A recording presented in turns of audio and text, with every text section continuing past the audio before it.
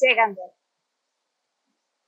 My name is Ganga Nandini, and we're joining you again from Parmarth Rishikesh for another beautiful session on yoga. You know, Pujya Swamiji says so beautifully often to people who come here that Pujya Swamiji is my guru. Pujya Swami Chidanand Saraswatiji. He's the president of Parmarth Niketan, and he says so beautifully. He says, we're human beings, but we've become human doings. We're so used to doing. So this morning, we're going to take that theme of how do we unwind ourselves. This body that has been given, this mind that has been given, how do we utilize these things, learn how to turn it on, and then learn how to switch it off so that the control is in our hands. Because if you had a phone and all you do with the phone is keep it turned on and on and on, the battery over a period of time actually depletes. It's the same for us also. This body instrument is a tool. And if you keep utilizing it without any rest, without proper diet, without proper care, it'll get depleted. It'll get exhausted.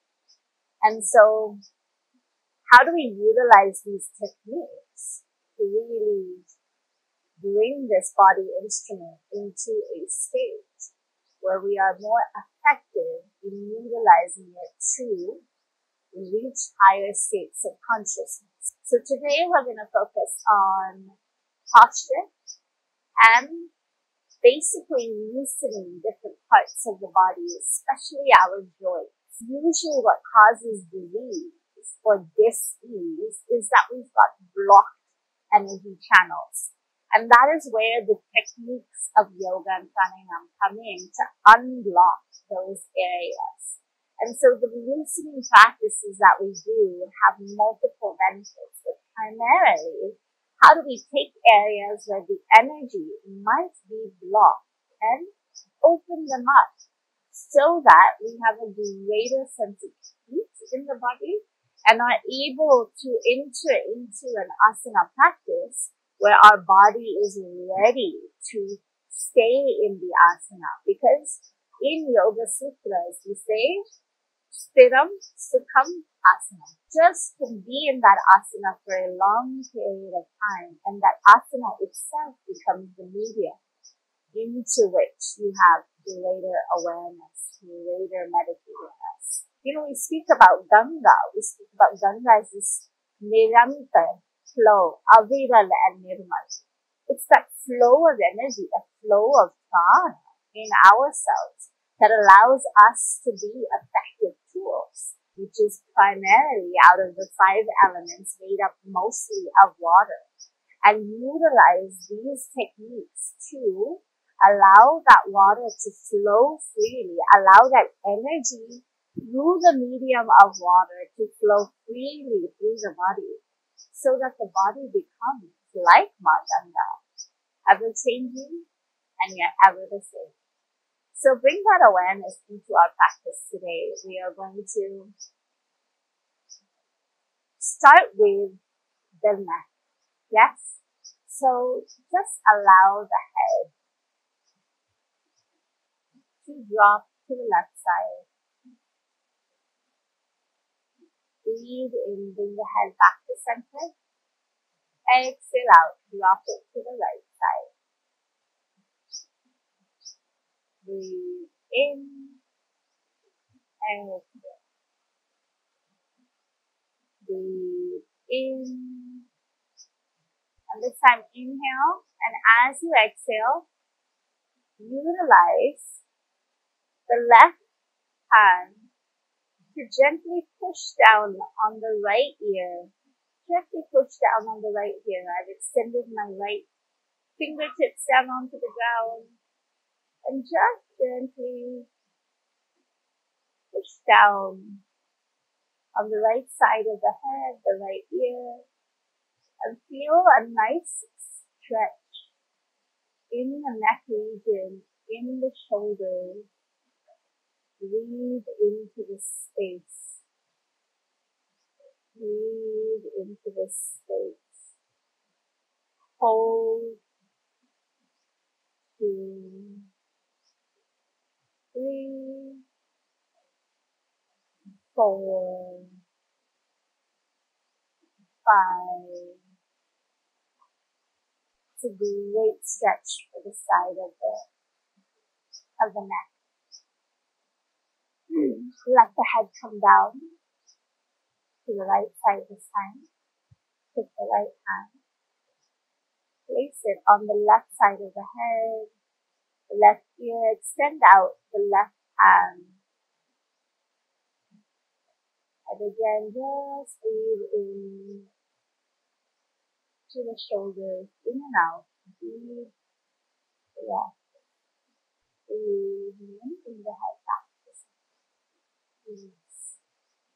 There are listening practices, and then we are going to add another layer of awareness, of mindfulness. Yes, so that variation we did in the neck exercises adds another level of awareness on these muscles. Yeah, and how much tension we hold in this region of our body, really allowing us to release, to let go, and let energy, let prana flow. And that's the crux of Ganga Yoga. How do we let go and let it flow, let grace flow, let prana flow, let life flow. So with this, we're going to also move on to the next neck exercise, which is just twisting the head to the right side. Then breathe, bring it back to center. And then exhale out to the left side. Inhale, center. Exhale. In. Out. Yeah, this time as you exhale, use the first 2 fingers of the right hand. Gently bring that chin in line with the left shoulder as much as possible. Again, just try to deepen that stretch, bringing more mindfulness into this listening practice, into this Sukshma Vyayam. Hold. 2, 3, 4, 5, 6. In the back to center. And this time, bring the left hand. Just hold the chin as much as you can over the shoulder. Hold and breathe. 2, 3, 4, 5.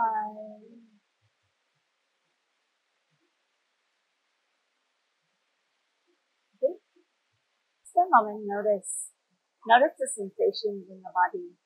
Now allow the head to come down, chin touches the chest.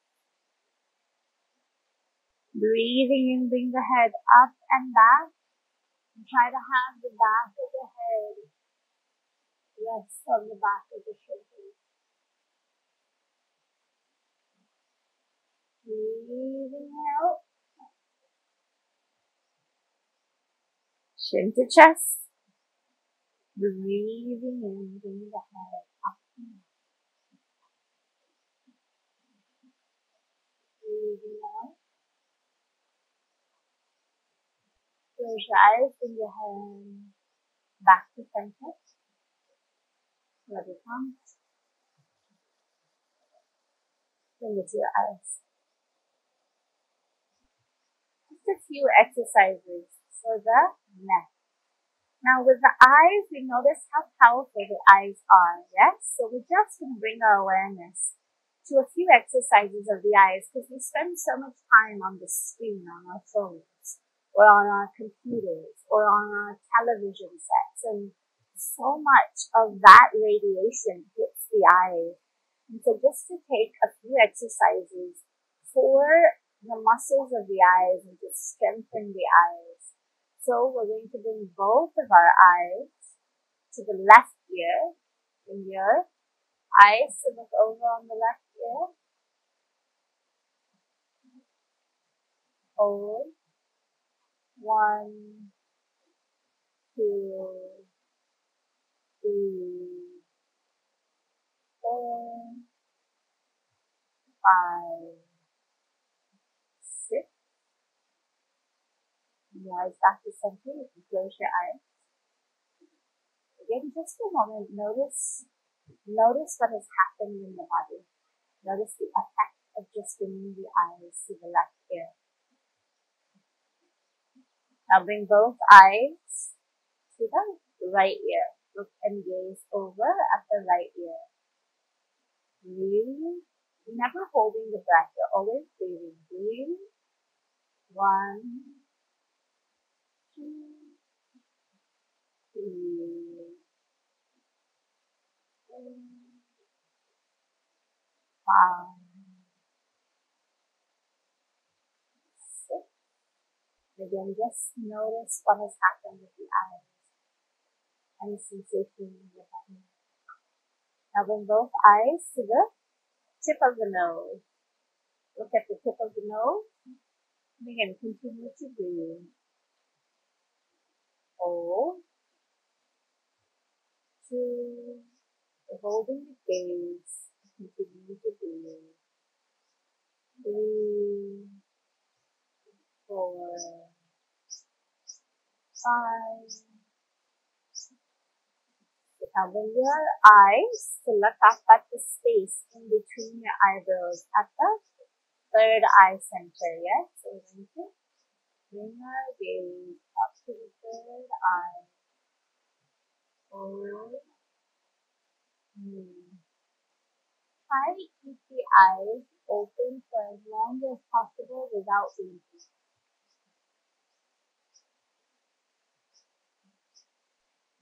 Close the eyes. Again, checking with the body, checking with the eyes. Notice what has happened around the eyes.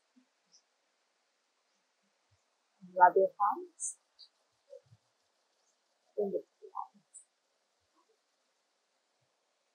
Oh, out of all of the senses, the eyes work the hardest throughout the day. Since the morning till the evening, the eyes are always on. So much information is coming in through the eyes. Taking this moment and offering gratitude to our eyes for being able to give us the gift of sight. So offering our gratitude to the eyes, we move on to our shoulders. So much of our weight, so much of our stress, so much of our tension gets carried in the shoulders. So we're just going to bring our shoulders up to the ears. Breathing out and bring the shoulders down. Inhale up and out. Reverse the rotation. Bring it now up to down. Again, deep Ujjayi breathing. Slowly, consciously bringing the shoulders up to the ears and then exhaling it down and back. That allows us to loosen any tension in the shoulders. Bring our hands up to shoulders, bring our fingertips onto our shoulders, bring our elbows together, and then breathe in, bring our elbows out and back, elbows together. This time bring the shoulder stretches with expansion of the chest. Breathing in and exhaling out as the elbows come together. Breathing in and exhaling out. Reverse the rotation. Breathing in and out. Ujjayi breathing. Deep inhale and slow conscious exhale. And then bring the hands up forward. Now, we're going to bring our hands into a fist, and bring our wrists around in a circular motion. And then reverse and bring the wrists around in the opposite direction. Bring our hands up and down, up and down. You want to give it an extra push. Use your left hand, pull up against that, breathe into that wrist. Bring the hands up and breathe into the wrist. Yes, and then one other movement. Breathe into that wrist. So good. Feels so wonderful. Breathing in the other hand. Breathing into the wrist. Really feeling space. Releasing any tension. Bring it down. Into the wrist. And then hold and breathe. Push against the hands. Try to keep the hands straight. And breathe and feel the spaciousness. Feel a little bit of tension in that hand. Release and relax. So simple and yet so beautiful. So we worked up our shoulders, our hands, our elbows. Now we come down to our chest. Yeah? And we want to come down to the sides of the body also. We can bring our fingertips down onto the ground, extending our hands, keeping our elbows straight. I'm going to bring the right hand up to shoulder, bring the palms out and open like this. Bring the palm right up to the right ear. Bring the left hand down on the ground and exhale out. Yes, exhale out. Try to keep that right hand, upper part of the right hand close to the ear. Try to keep that left hand extended. And if you are able to keep the buttocks and you are able to keep the hips on the ground, you can bend your elbows and deepen the stretch. Look up at the right hand, hold and breathe. 2, 3, 4. If you are not able to keep your hips and buttocks, if they come up like this, continue in that first way. Yes, no need to bend your elbows. Elbows is only to deepen the stretch. Yes, but stretch is deepened only if your hips and your buttocks stay on the ground. Hold, extend, breathing in, lifting up, reaching up, up to thigh, hold, and slowly control. 2, 3. Yeah, there's a tendency when you flop our hands down. But yoga is not just holding the posture, it's holding the posture, getting in and out of it with mindfulness. Yeah? So the left hand also, now we're going to extend to our shoulders, bring our palms up, bring it up to the ears, bring the right hand onto the ground, and exhale. Bring that left hand over to the right side, and you can hold here, or if you would like, you can bend your elbows and breathe. Again, if you bend your elbows, hips and buttocks should stay on the ground, deepening the stretch. Hold and look up at the left. Breathing and rising up, lifting up like you're touching the sky as much as you can, lifting all the way through the sides and exhale slowly. 2, 3. So good, right? This really nice, beautiful stretch. Now we're going to breathe in, bring both hands out, like we're taking our fingertips and we're taking all of the energies of the universe and bringing it into the Anahata chakra, the heart center. Yes, we're bringing all of that into the heart center. Like we're the kumbh, we have this symbolism of the kumbh, which is like a pot, and we carry the divine nectar of immortality into our heart. Just breathing and bringing all of that into the heart. And then as you feel the lid of a pot, twist and look back. Yeah, right hand on the left knee, left hand behind the body, twist and look back. Hold and breathe. And I'm going to just turn to the side so you can see me, because there's a tendency that when we do our shifting, when we do our twisting, we put our weight on the back hands. We kind of slouch back like this. That's not the way to do this. It's very active. Your spine, super important, right? So we bring our right hand to our left knee, and we're going to twist. And the key is keeping the left hand close, the upper part of the left hand close to the body, twisting, looking back, keeping the spine and the body erect, keeping the weight of the body down through the buttocks, down through the thumb, looking back, holding and twisting. Each time you breathe in, rising up through the shoulders. Each time you look back, twisting and looking back, breathing in, rising up, lifting up, and then exhale out. Left hand, right knee, right hand behind the body. Twist and look back over the right shoulder. Keep the weight of the body down through the buttocks.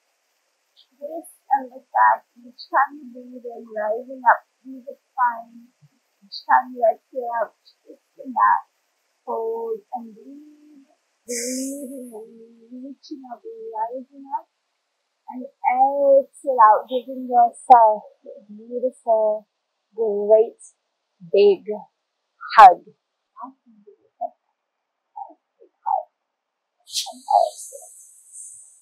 So, those were seated, yes? Now we're going to extend our feet.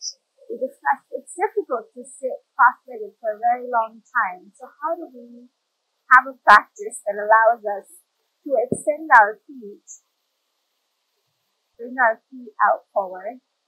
We're going to bring our toes in as much as possible. Feel the stretch in the back of our feet, keeping our knees engaged. And so we're going to bring our fingertips behind the body, and we're going to bring our fingertips so that the shoulders come together, the shoulder blades come together. So we're engaging our toes, we're pulling our toes in, we're engaging the kneecaps, we're bringing our shoulders together, and we're holding and we're breathing. We're lifting the sternum, lifting the chest, breathing up through the spine, really pushing into, our shoulders. Breathe. 2, 3, 4. Bring your toes in a little bit more. 5, 6, 7, 8. Hold this posture, breathing in, bringing both hands up, breathing in, bringing the chest out. Hold. 2, again, toes in. Tighten, activate the entire body.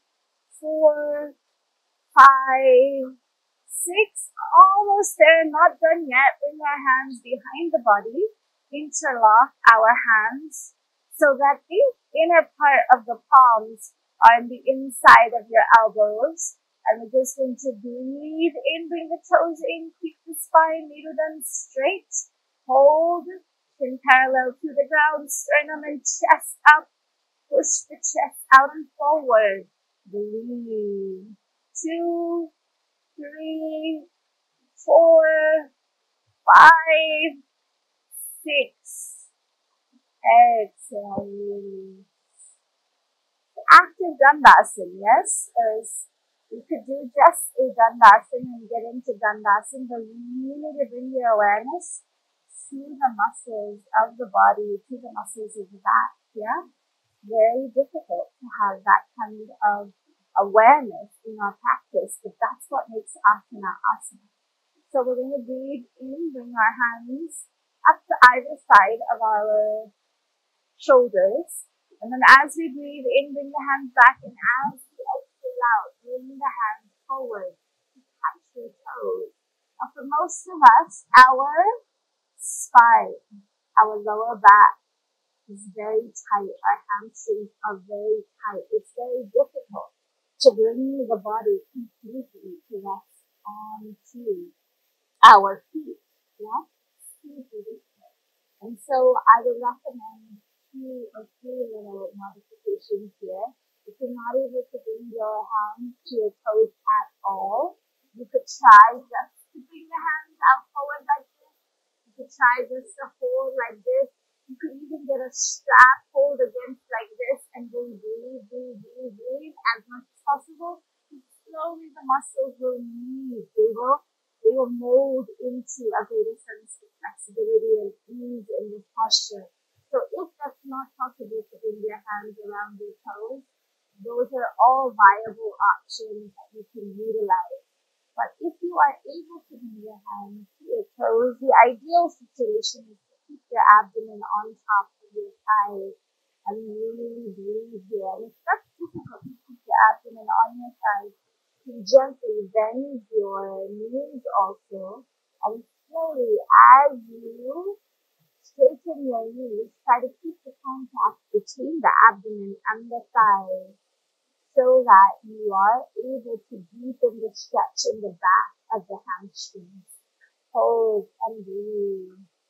2, 3, 4, 5, 6. We can bring our toes around in a circular motion.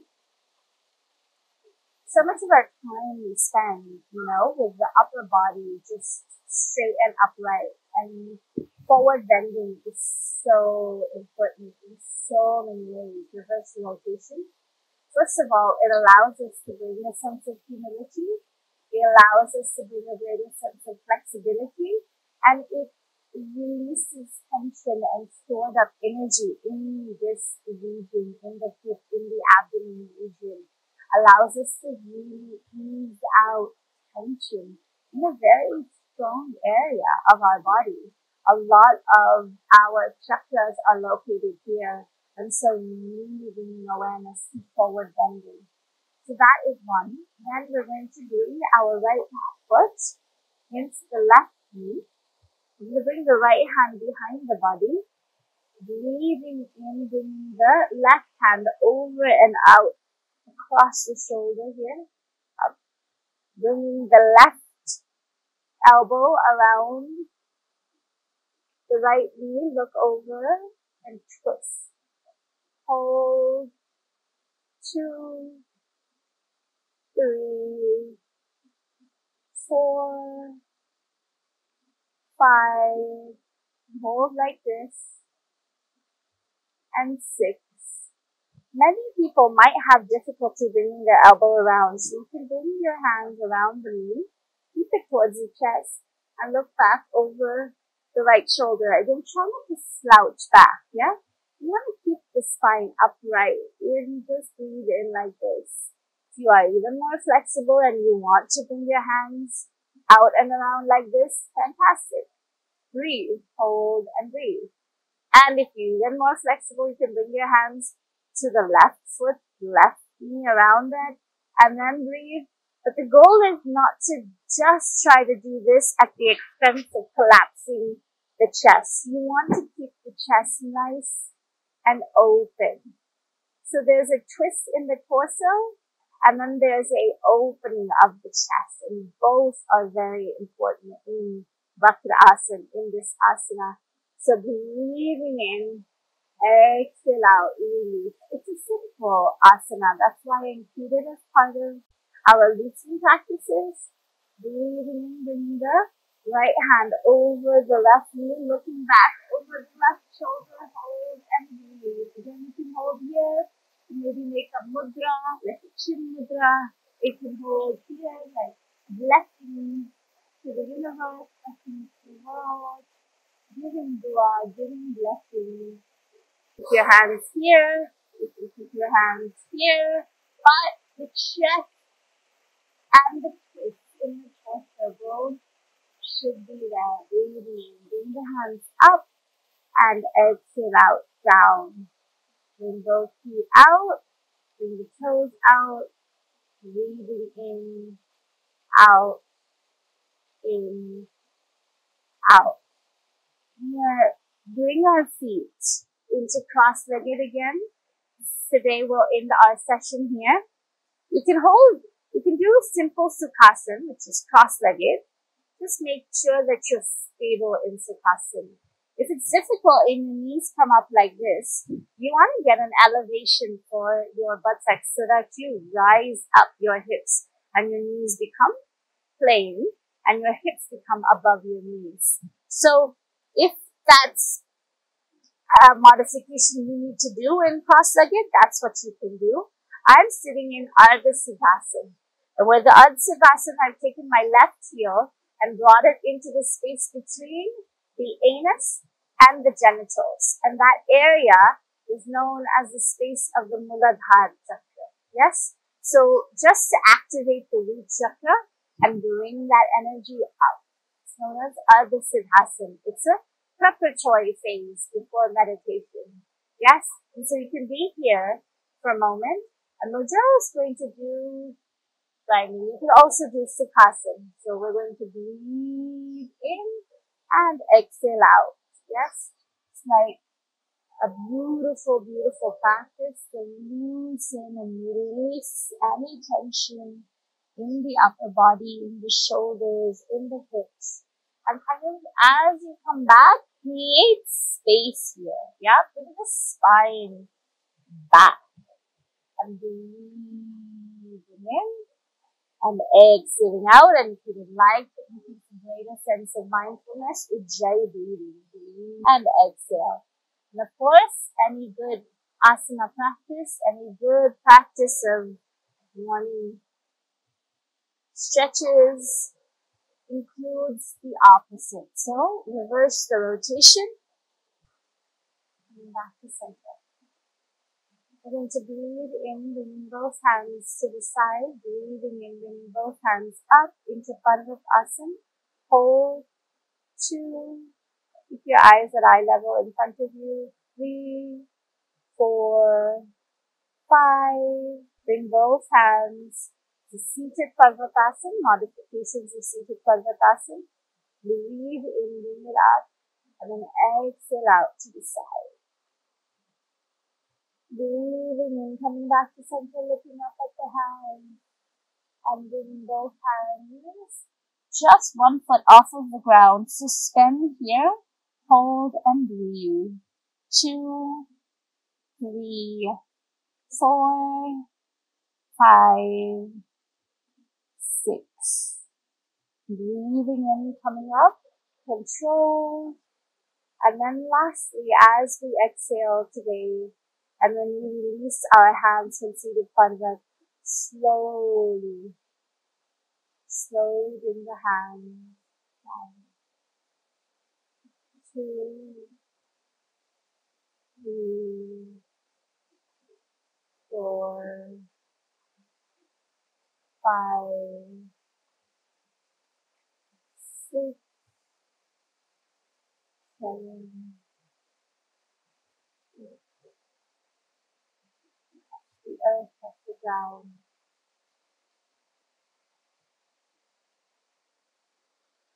Put your hands into prayer at heart center. We'll close out our practice.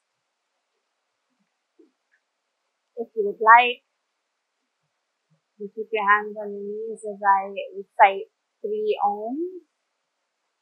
If you would like to repeat the sound of Om, the sound of creation with me, you're welcome to do that. It's a very beautiful and very powerful practice.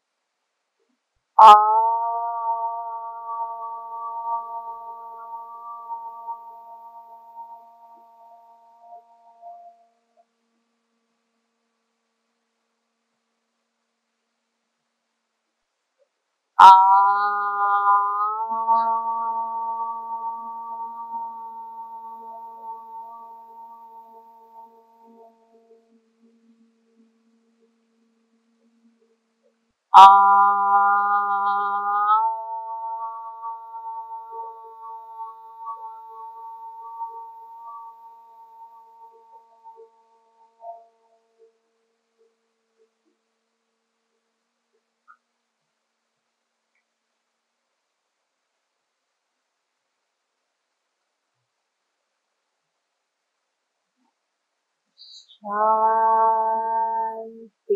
Shanti, When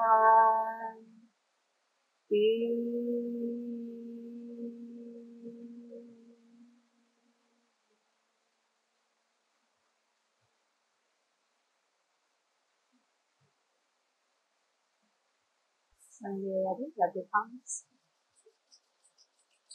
blink your eyes,